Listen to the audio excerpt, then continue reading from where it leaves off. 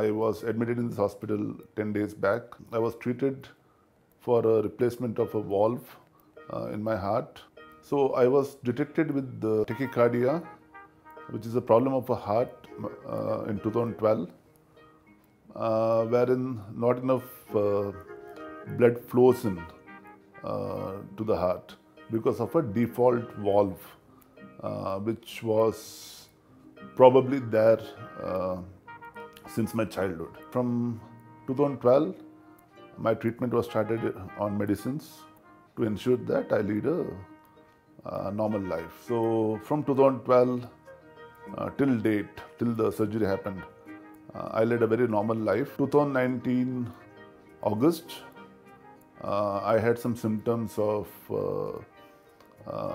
palpitations, breathing problems, and when I showed my doctor in Manipal and did the echo and the ECGs, he suggested that I go in for an operation as soon as possible.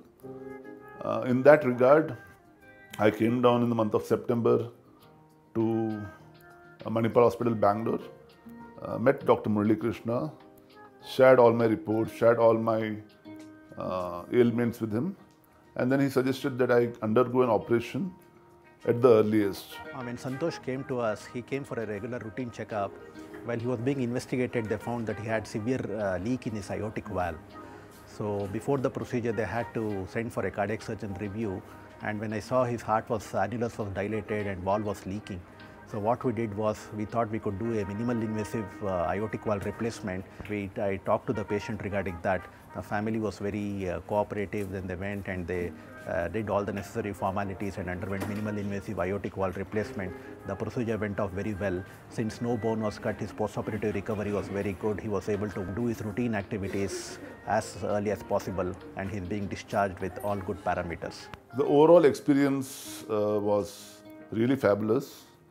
The doctor, the sisters, the staff in the hospital have been very cooperative. I have always seen a smile in everybody's face who has treated me, and I cannot expect anything more than that. So thank you Manipal Hospital. Thank you Dr. Murali Krishna for taking care of me and providing this fabulous treatment.